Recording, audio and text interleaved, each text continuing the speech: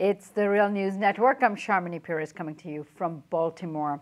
On Thursday, the European Parliament called on the European Union to impose an arms embargo against Saudi Arabia, saying that Britain, France, and the EU governments should no longer sell weapons to a country accused of targeting civilians in Yemen. EU lawmakers voted 359 in favor, 212 against, with 31 abstentions for the formal call for an EU embargo.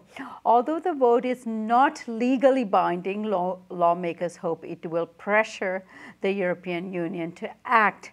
Britain and France are the main European suppliers of arms to Saudi Arabia, with the UK providing $3 billion in sales since Saudi-led forces began military operations in Yemen last year. Germany also licensed arms exports of almost $200 million to the Saudi kingdom in the first 6 months of 2015.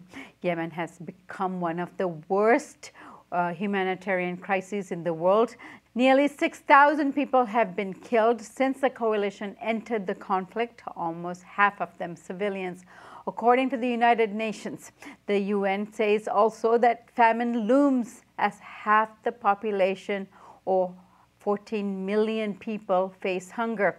Previous reports by Amnesty International said the Saudi-led coalition has bombed targets including schools, the Center for the Blind, and a Médecins Sans Frontières hospital.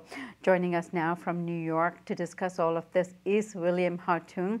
William is a senior advisor with the Security Assistance Monitor and the director of the Arms and Securities Project at the Center for International Policy.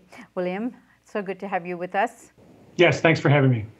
So, William, if this call has no legal weight, what is it attempting to do?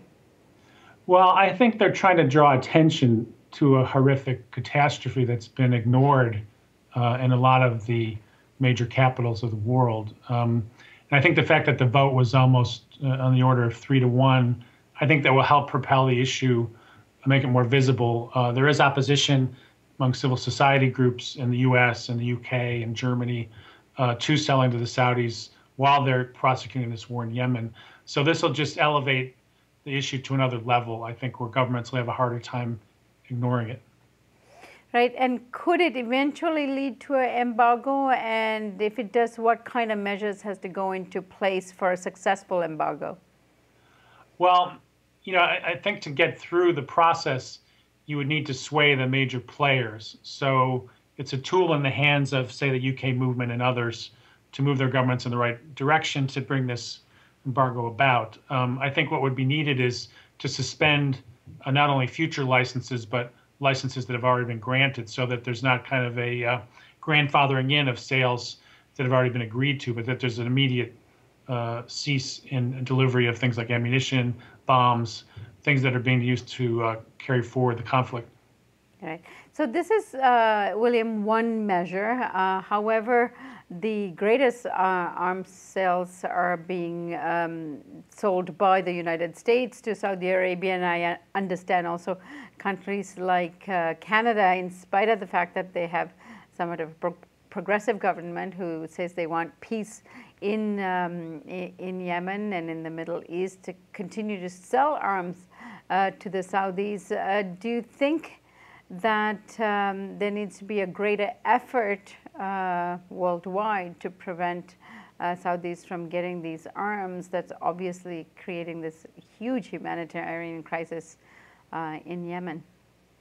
Yes, I think the international community has to get together behind the notion of cutting these sales to the Saudis.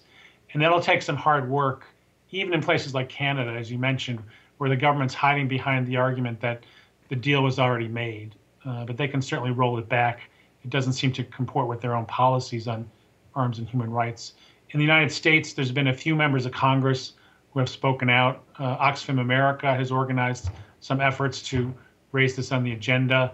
The issue of the use of cluster bombs has drawn criticism from Capitol Hill.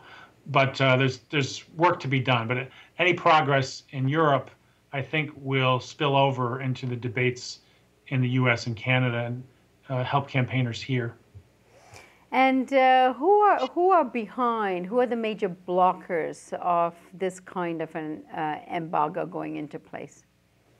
Well, I think in the case of the United States, the longstanding relationship with the Saudis, which originally was based on oil politics, the promise that President Obama made to reassure them that they weren't tilting towards Iran despite the recent nuclear deal, and of course the U.S. arms manufacturers, for whom it's a huge bonanza. And as the Pentagon has cut back a bit on their domestic weapons buying, all the major companies are looking to places like Saudi Arabia to fill in the gap, to sell tanks, to sell fighter planes, to sell helicopters, possibly to sell a new missile defense system, not to mention the bombs and missiles. So there's sort of a full array of weapons in the pipeline, including an offer of combat ships at a time when they are carrying out this awful embargo.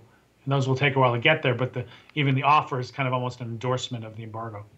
Right. And the crisis in Yemen, William, has sort of fallen out of media gaze largely in light of what's happening in Syria and the humanitarian crisis as a result of that war.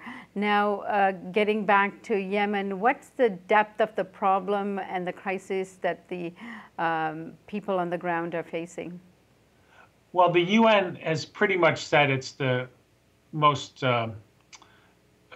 terrible humanitarian crisis in the world, short of what's happening in Syria.